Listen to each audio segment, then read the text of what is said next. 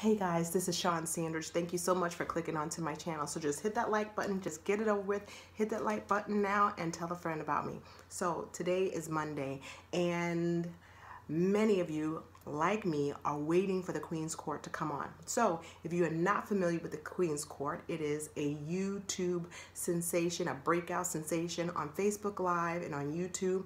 It's with T.S. Madison and Queen Kaya. And they do roasting and gagging, and a lot happened while they were on hiatus, and I am waiting for it. Now let me just tell you one. I got some really disturbing news, some really news that I really can't control, but it left me with my spirit really sad and heavy. So watching the Queen's Court tonight, I need this. I need something to just lift up my spirits. And so what I wanted to do was something a little bit different. Now, I know that a lot of people are going to review the Queen's Court when it's done. I don't want to do that. I want to have a preview party. So that is what we're doing today. So it's evening time. A lot of you are probably getting off work. You're going to feed your kids and get settled in.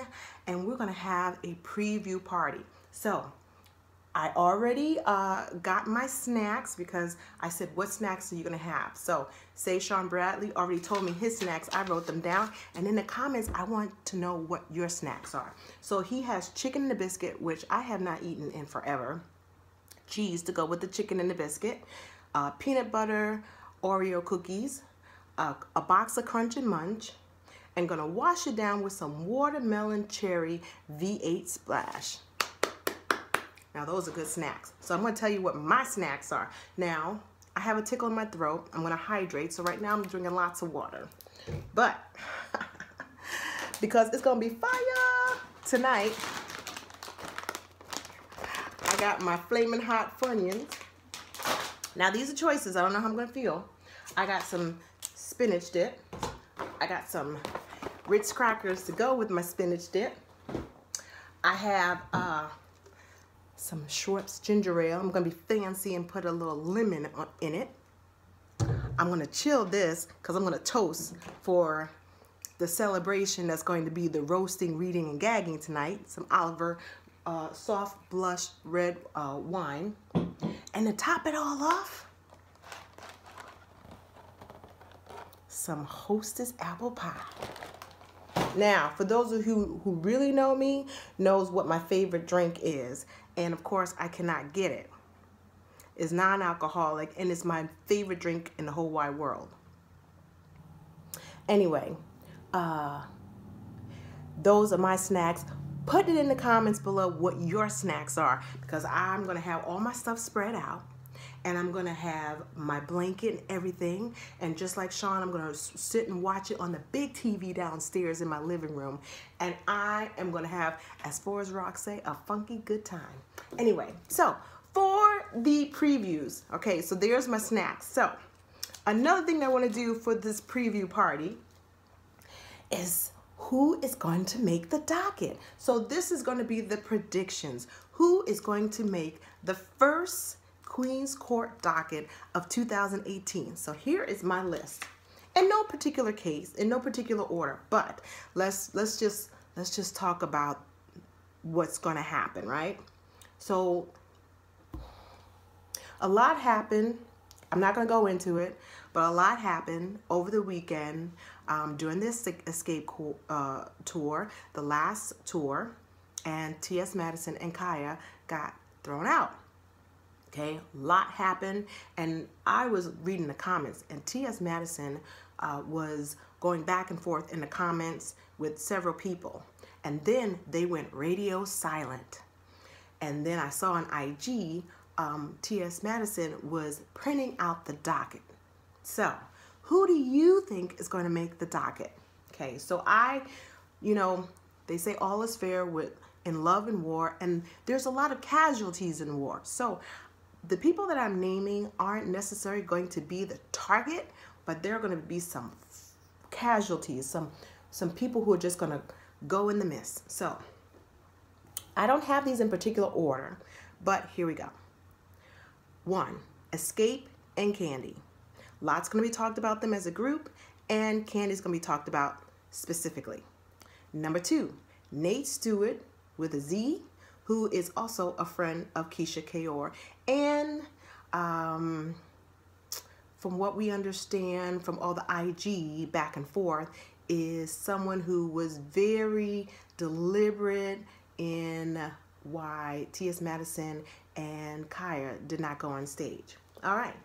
Tamar and Vince, Laura Govan, and the Govan sisters. Now, of course, there was this big thing about Tamar and Vince and all of this alleged domestic violence, and supposedly she went on a rampage. She called names. Laura was a casualty. Her sister Gloria came in also to talk about her. Oh, and we're going to add in Laura Govan's ex-husband. And why is it Tamar and Vince were shown coming down the out of the airplane when there's so much of this protection of, you know, order type of stuff allegedly, and supposedly they are toxic. Okay. All right. Number 4. I know this is going to be talked about. Mariah Carey's performance New Year's Eve, lackluster at best. I would say probably for the average person, good karaoke. So I'm sure that's going to be talked about. Now, this I just snuck in because I just had a conversation with one of my employees. And evidently, Keisha Kayor, who's also kind of a bystander and collateral damage with this whole debacle with the last tour of Escape, evidently, she just had a birthday, and it was mentioned on IG that she wanted a baby as a birthday present. So, is Kaya going to bring up the fact that it took her forever to produce the children that she already has, and now she's asking for a baby? That'll be interesting. Now, honorable mention, what I would like to see, and I had a long conversation about this at work, Remy Ma. She needs to be on the docket. Why? Because this is how I feel about it. I've never really discussed it before. I'm just an observer. But how is it Cardi B is having the best year ever after almost 2 years of being recognized by everyone? And Remy Ma, who is, by her admission, the baddest, and who is a battle rapper, and who is in prison for years, didn't drop anything hot. Now, we can talk about Sheether and all that, blah, blah, blah, blah, blah. While she's busy trying to make beats, or beefs, she wasn't making beats, right? And this is what I was saying in the conversation. You've been in prison for, what, 7 years? And Papoose was out? Why didn't he have producers, mixers, and other people ready to drop an album when you got out? Okay, if you were on house arrest, I mean, everything's technology now. Where was all of your music? Like, where was all of your rap? Now, you had nothing else to do in prison but to eat, your hour out for recreation, and writing. You should have volumes of songs that you could put out an album. Beyonce was on tour, and when nobody was watching, she produced a whole album and dropped it on everybody, and nobody knew about it until it was too late. Even the record label, I don't think, knew about it. So, Cardi B is having the best year ever. An IG person, someone off of Instagram, and she took her moment, and she's riding. And Remy Ma is still talking about securing the bag. I needed you to secure some songs, some beats, something. So I think Keisha Kayor will be on the docket. I'm sorry, Remy Ma will be on the docket. Now, the last thing I want to do. I told you guys I had a really rough day today. Now, any of you guys that have been watching the show knows that Wendy Williams has a very long government name that T.S. Madison and Kaya has given her. Okay, so let's go over the official government name as it stands. Wendy Wendell Bartholomew Orenthal Rufus Clyde Williams. This is the best part of the preview party that I'm going to wrap up, and I want you to put your names down. I did come up with 5, but I got so inspired, I decided to come up with the top 10 names that I think they will put on the docket should Wendy Williams show up again. Now, she may not show up today, but all I'm asking is if you hear any of these 10 names, I just want bragging rights. I just want bragging rights. All right, so we're going to go the top 10 names that Kaya and T.S. Madison will choose to add to the docket should Wendy Williams come on. All right, you ready? Number 10, Albert. Number 9, Otis. Number 8, Oscar. Number 7, Leonard. Number 6, Clarence. Number 5, Bernard. Number 4, Ernest. Number 3, Jethro. Number 2, Tobias. And my favorite, because I've even sent this one to them on IG, the number 1 name that I think they will put on the docket for Wendy